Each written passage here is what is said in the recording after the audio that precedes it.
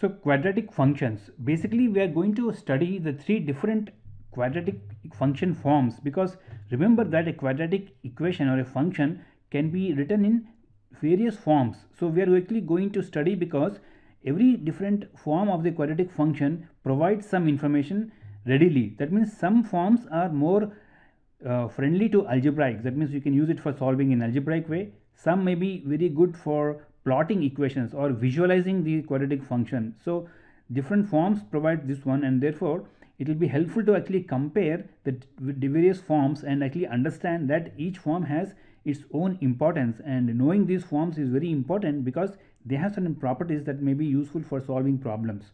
So let us try to write the different forms.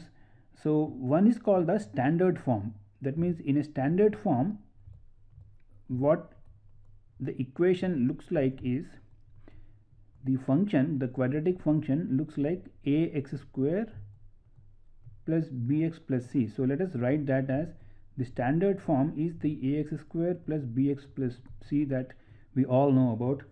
The second way is like factor form. That means in a factor form we express the quadratic function as the product of two factors, which means that the equation will be typically written as x minus, if I think p and q are the roots or the factors, then it will be called x minus p into x minus q. So this is, sometimes some equations are given in this form for you to solve some problems. So it may be worthwhile to actually understand what information this equation provides. Similarly, there is a vertex form. A vertex form of a quadratic equation is written in this fashion, like y equal to a into x minus h square plus k. We will go over all of these forms separately, but let us try to actually understand each form first. So I will try to compare each form of the quadratic function using various attributes and then see what all information we can readily provide and what it cannot, because we are not actually going to convert these forms into one another and then find out, because that will be a too much effort. We just want to know what it can provide without having to do anything to this equation. So let us take an example for solving this one. So I will take an example of the quadratic function, say y equal to x square minus 7x plus 12. So in this form, let us try to see what all things we can do. So one thing we want to see is opens. That means we want to see whether the parabola opens up or down. So in this case, the coefficient of x square is very known to us. It is 1, positive. Therefore it opens up. So let me write it like this. That means it looks like this. The parabola opens up. Similarly, we want to find out if we know the roots. Roots is not possible to tell without actually doing some operations. So we will say we don't know the roots. In this standard form, it is not easy to quickly see with eyes the roots. So we cannot say that. So let us talk about the sum of roots. The sum of roots is possible because the coefficient of x divided by, so it is minus b by a, so it is 7. Sum is 7. So we actually know that once somebody gives me in a standard form, I should be able to tell that the sum of the roots is 7. Similarly, product of the roots is also known easily. We can see that the product of the roots is 12 by 1, which is 12. So in this form, it is very easy to know the sum and the product, but not the roots themselves. Similarly, we wanted to know whether the discriminant is what, because it tells us something else. So a discriminant means it is the b square minus 4ac. So looking at this one, we have to calculate, but still it is not that hard. So we can see that b square is 49 minus 48, 1. So discriminant is greater than 0. So we know by that the roots are real. So we actually know that the roots are real, or we can say 2 real roots. So it is possible to quickly calculate the discriminant and then say that it is 2 real roots. So in a standard form, it is possible to derive that. Similarly, let me understand about the y-intercept. So this actually helps you visualize the graph. So y-intercept is the c, constant c. So it is 12. So I know the y-intercept easily. So that means there are a lot of information that is available from a standard form. Let us further write more. So let us try to even compare certain things, like do we know axis of symmetry? So we don't know axis of symmetry very easily without doing some calculation. So I'm going to say we don't know about it. What about the vertex? The vertex is also not possible to know. Just by looking at it we cannot do it, we have to do some manipulations. Similarly, what about minimum and maximum? That means, do we know what is the minimum and maximum value for y? We are not interested in the x values because we know that x always goes from minus infinity to plus infinity. So we are going to just use the y values, and this we don't know because it is not possible to do without some manipulations. And then finally we will say whether we can draw this graphically easily. That means, can we draw this by looking at this equation graphical version? So let us leave it like that and then say this is we can do little bit but not too much. So what we are going to do is we can draw as much as we know. So we know that if I have a function like this, we know it opens upward. That means the intersection will be at y equal to 12, and we know it opens up, maybe something like this, maybe something like this, but we don't know the actual roots. So anything beyond this is not possible to do or find out from a standard form. So once we summarize the standard form, we know it opens up, it is easy to find out. Roots we don't know, but the sum and the product of the roots is possible to tell. We also can quickly tell whether it has real or imaginary roots. We also know the y-intercept, but we don't know anything else after that.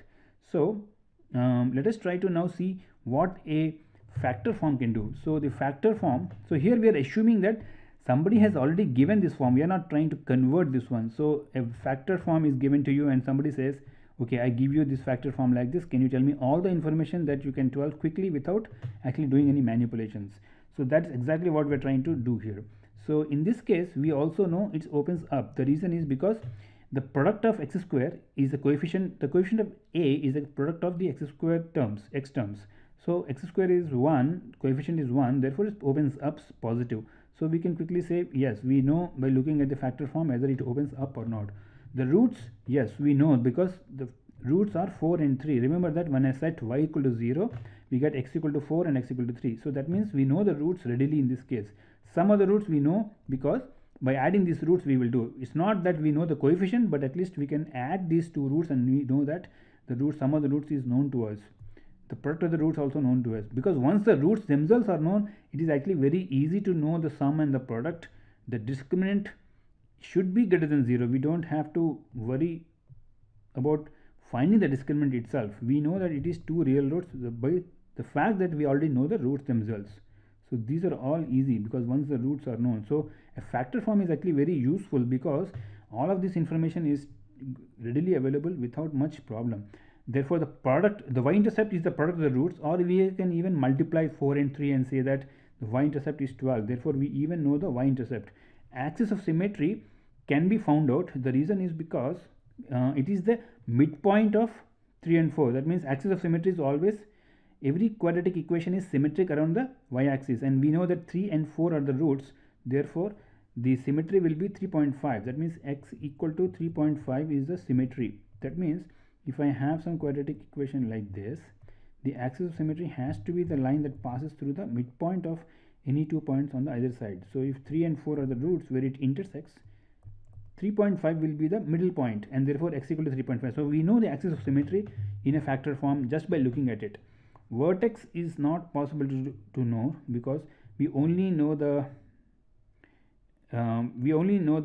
h coordinate of the vertex but not the the y coordinate. Therefore we will say we don't know. Similarly, we don't know the min and max. That means we don't know what is the minimum and maximum value for y for this one without doing much.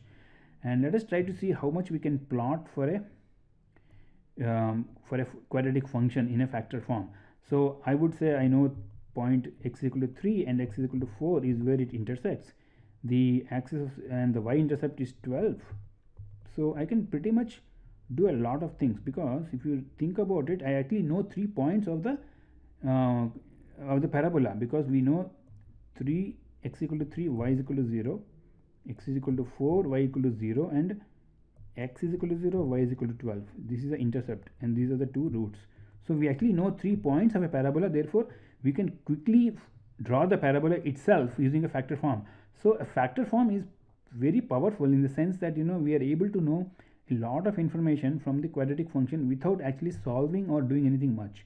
So let us try to do the vertex form and see what we can get. A vertex form for this equation would be, let's change the ink here. So we know that the vertex form will be, for this will be x minus, so we have to assume that somebody has given us the vertex form, and if somebody asks if this is the vertex form, what is the information that we can provide to him readily. So this is going to be minus 1 by 4.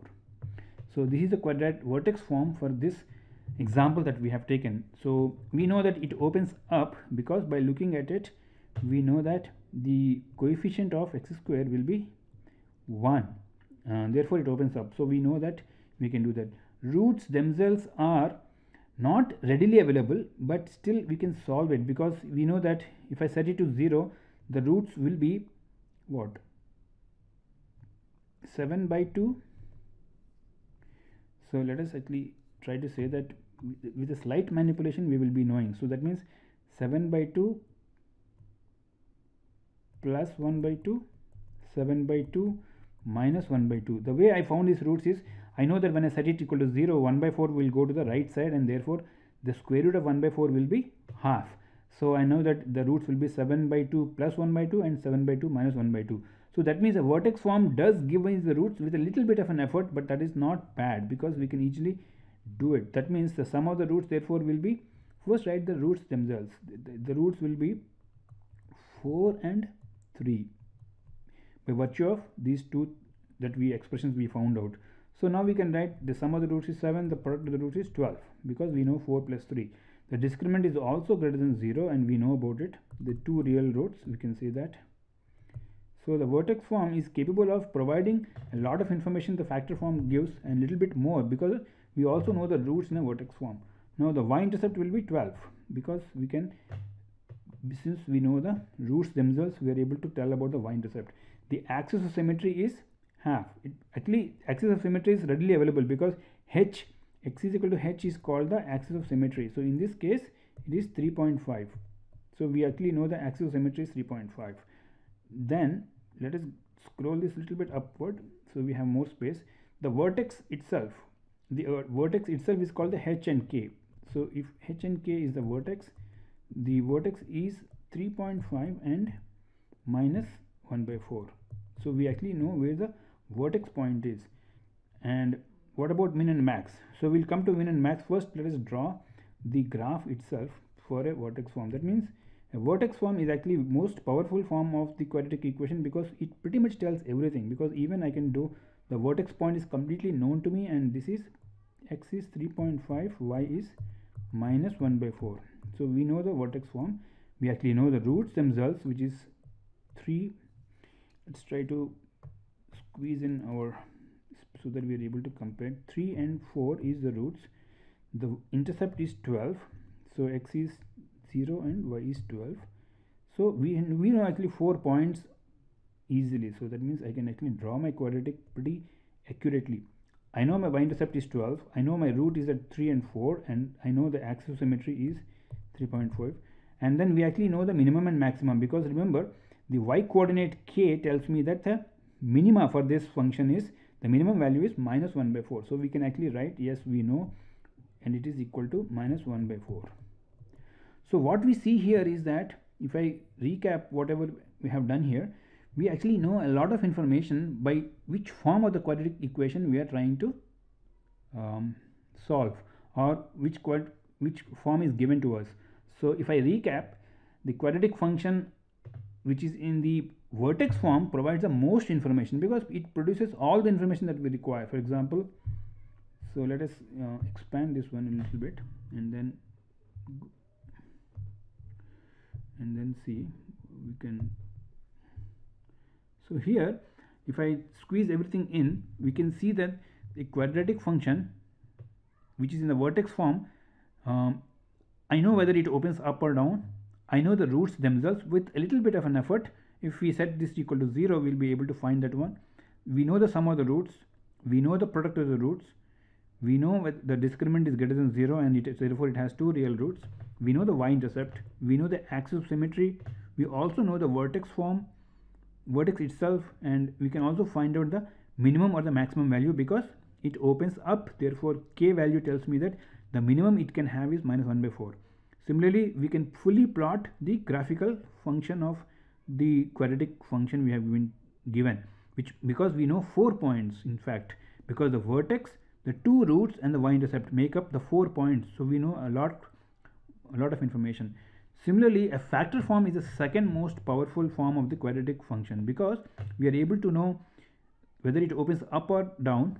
We know the roots, we know the sum and the product of the roots, we know discriminant, we know the y-intercept easily. We also know the axisymmetry, but we don't know the vertex. It's a vertex completely and not the minimum and maximum without actually doing some manipulations. Similarly, the graphical form can also be plotted because we actually know 3 points of a parabola, the y-intercept and the two roots. The least amount of information is available in the standard form, which is this form which we have seen here. So in summary, this kind of comparison is very useful because you can say that standard form is a form in which if people give, then you have to do a lot of manipulations to find out certain other information that is not readily available. The factor form is the second best option where you can a lot of information. Vertex form, it definitely is the most powerful form because we get all the information that we need very quickly without having to do much calculations.